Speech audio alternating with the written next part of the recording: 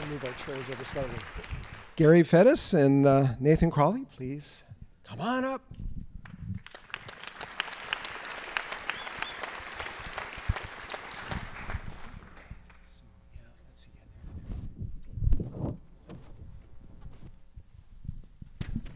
We have to play a chair game from this point on. He's on. Hello. Is that your original mic? Yes, it is. Okay, we were My given original instructions. That's right.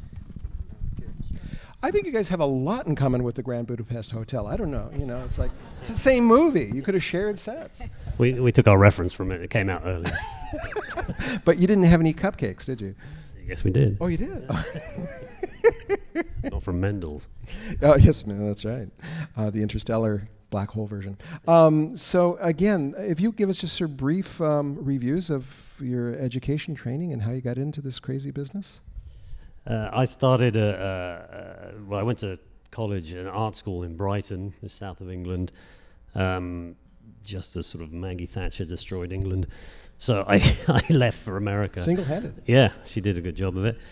So I came to LA and kind of bumped into a guy I was at art school with in a bar, and he said they need a bunch of draftsmen up at Universal on this small film called Hook. So I worked in architecture a lot.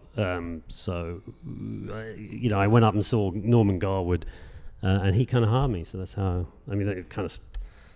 that's how it started, and I didn't leave really. He got me my next job, which was on Dracula next door. He was great. He was fantastic. I went to school in San Diego, Cal Western University, and was building sets on the stage for a friend of mine who was an actor, a roommate, and I had some carpentry skills. And after that, I had no ambitions to get into film. I wanted to be a builder, and I started that early on after graduating from college. And a friend of mine called me and said, they're hiring guys over at the Paramount lot, prop makers. They're hiring security people right off the lot. So you ought to drag your toolbox over here. It's lightweight, like we did on stage. And so I did, and I was working on the Paramount lot, and we were doing, my first picture was The Day of the Locust, and on that lot shooting at the same time was Chinatown, Godfather 2. That was a good year. It was a good year. So we just dragged my toolbox around from stage to stage, and then 2 years later I had an opportunity to transfer over into set dressing, and I was working with a very good decorator, George Robert Nelson, and he ended up taking me to the Philippines on a movie, Apocalypse Now, because his lead man... You came back. Yeah, I made it back. So that's it. That's how it all started, and here we are, 40 years later. Yeah, that's right. Still in the same rut. I really got, of course, as anyone that would see the movie would, the central concept of Interstellar, or one of them, is that technical innovation has slowed down and even stopped. I'd like both of you, especially you, Gary, can you describe how this premise impacted you as you expanded upon present-day technology to create the interior spaceship environments? Could you repeat that, please? Well, the point is, part. it's it's a line in the script in the kitchen. The grandfather says, in the old days there was a new invention every minute, and now there's nothing. It's all stopped. So it seems pretty obvious that your spaceship is based on kind of. We're really not that day. far. Maybe 40 years into the future, and everything did stop because we just ran out of resources. Right. And then the question becomes, for the people at that time in the movie, what do we do from here? Do we quit? Where do we go from here? We must defy all odds against us and move forward. And everything kind of stopped in terms of technology, I think. Chris didn't want to make it futuristic. In early meetings with Nathan, I believe that the idea was to keep it grounded in what we know NASA as today. And Nathan could probably explain it a lot better than I, because he was involved earlier. So we kept it gritty and tried to reflect man's desperation, at that point. Yeah, we're in science fiction here, so for us it was about grounding it in sort of describing a true Americana you know, and there were lots of early questions whether to make that farmhouse, you know, the farmhouse of, say, today that might have technology in it, or whether we had to be simplistic and show it as a Dust Bowl farmhouse that's familiar. And familiar, I think, is key to grounding the science fiction, that we had to ground it all the way. So even though the Ranger and the Endurance, all those ships are futuristic, they're grounded with NASA. Yeah. You know, they're grounded with NASA, so they feel familiar. And for us, that was critical. We wanted to keep it simple. We wanted to, even the cameras are mounted on the ships, and we shot them on stage. So, you know, that's true to NASA with docking. There's only one point of view when you dock the shuttle into the ISS, is a camera mount on the ship. Right. So we were trying to be controlled. And that extended to the ship interiors, although, you know, we had the usual problems, time and money. So most of those ship interiors are sort of, I sat on a plane with Chris and we were looking at the galleys of United planes and we're thinking, and that's going to be you know, so we asked to see the galleys and the stewardess was like, what are you doing? It's like, we're looking at the toilet. It's like, you know, so when you pull out the tape measure, they get like, nervous. Let's get all this stuff. So most of those ships are built from, we just needed an enormous amount of stuff. Yeah. And so Gary and his team, you know, because again, the thing about NASA is those ships, there's no walls. It's all storage space. You have to take everything with you. So Gary and his team, you know, you'd get enough stuff to fill this theater, and it will go into sort of a 20 by 20 cube by the time we're like, oh shit, we're going to need some more stuff.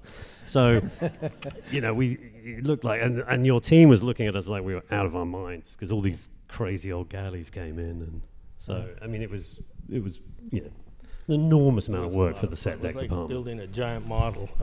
It was just a huge warehouse, like Nathan said. The parking lot was full of galleys, and inside the warehouse we had a shop, and we manufactured a lot. There were some very talented prop shop people, and we just line everything out in shelves, and Nathan would come in with his art directors and set designers, and they would be fighting over the pieces, you know, and they'd take it and do a drawing. And I mean, we managed to get 6 Nimrod, you know, planes interiors out of England that just been dismantled, so we shipped all that stuff over.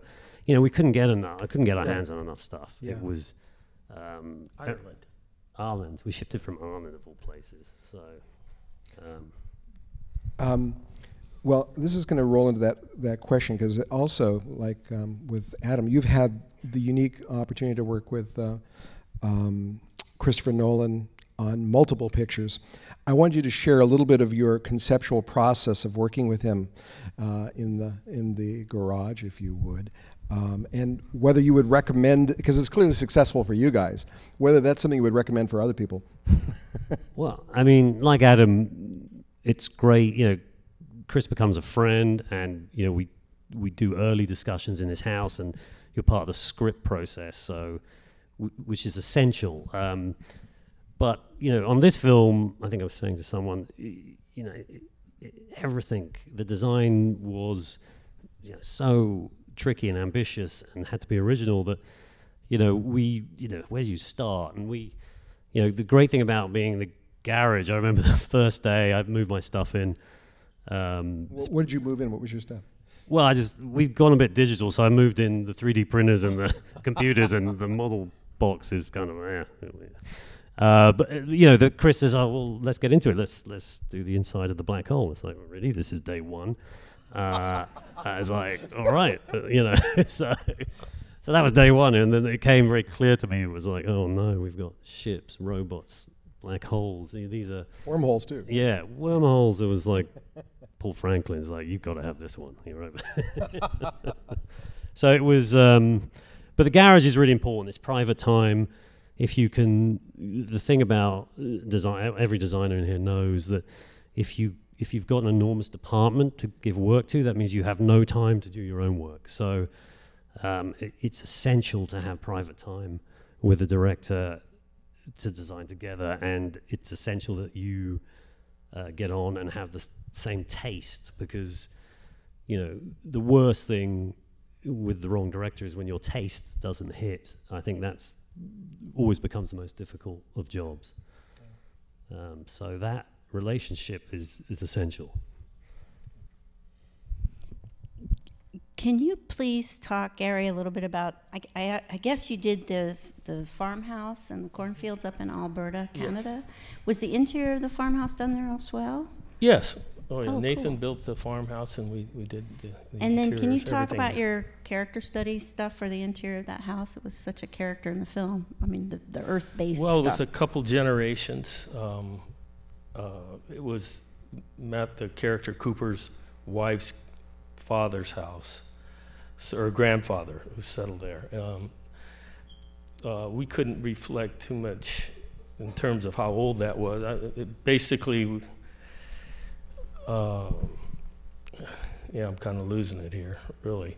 Let's talk about Cooper. He was a mechanic, so we had his workshop, and he was in all the stuff that he worked with in terms of communications equipment and such. And then the little girl, and we had the bedroom where what she lived in was her mother's bedroom, and that's where With all the the books books. came from, right? And the books, I mean, forgive me, but it seemed like the books started a whole like linear repeated pattern through that went up through the whole film. film. Story, right, where the gravity and crossing over time. It was cool. I think it was Gary's job to take us out of the Dust Bowl era and modernize it with where he could in that interior, because it was a hard thing. We needed that exterior farmhouse to be familiar, but we did need to bring it forward a little bit. So it was the subtleties of what Gary did were very important in that interior. So because we were not a period film, well, I guess we were a future period film, but that's what I'd say. Matthew McConaughey was talking about early on that he was good, but he was a craftsman, and so we had that a table built from a Nakashima design, and I talked to him about that, and he says, "Oh yeah, that's right. I could have built that table." He was very excited about that table. Well, we want them to be excited about what we do for them. Nathan, an important question, because and unless my assumption is wrong, a lot of this is in camera, more than people would think. So you're really using CGI more as set extenders and unifiers. Yeah, Am I right? mean, early on, Chris likes to use film in IMAX cameras, so sure.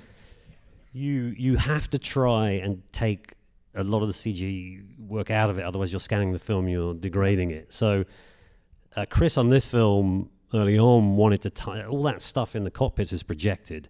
We created the CGI head in pre-production, and we projected it with 2K projectors.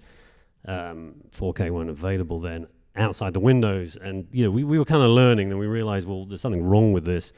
We realized we needed to also project the same image back into the cockpits to get it to live a little.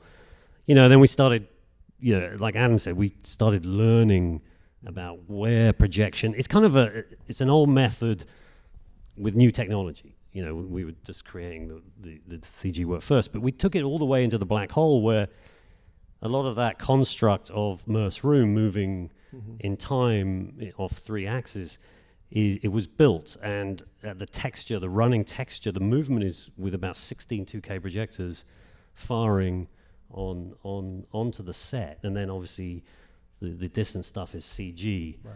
So we sort of have this policy of trying to do as much in camera to inform the CG, and we've always done that. It's been driven really by the IMAX film. Right. Like the ship landing in Iceland, we took that ship out there. The hydraulic gear is real. That landing shot is off a crane in the middle of the sea. That pod is in the glacier. How did you get that pod in the glacier? I was really looking at this time going, that was a bitch of a day. Well, the problem with that is every time you touch ice, and again, this is part of the learning process because this is my first We're taught pod. this in school. Yeah, this is my first glacial spaceship, and every time you touch a set to ice, the ice melts. So you continually have to keep on every day. We try and touch it up so that it would meet the ice and look buried. So, and really, it was like our Icelandic crew who just literally carved a road with chainsaws up into the ice, and you're working crampons. I mean, I love it, you know, out in that weather, because that's what you get on film. You get this weather comes in, and you get something that you don't get on the soundstage. So I think that's really important for the film, that you get that.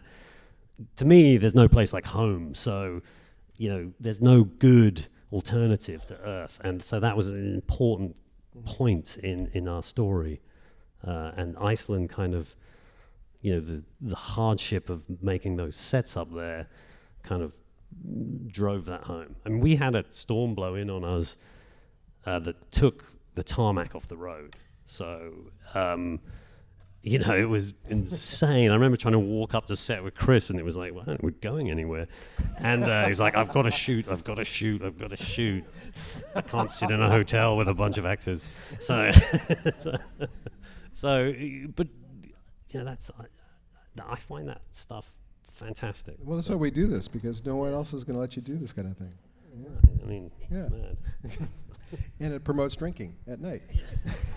Thank you guys so much.